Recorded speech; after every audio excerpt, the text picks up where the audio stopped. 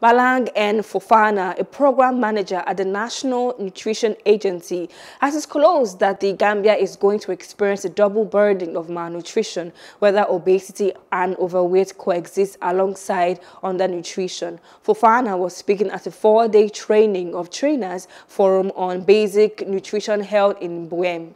The event was being organized by National Nutrition Agency with funding from Japan through WFP.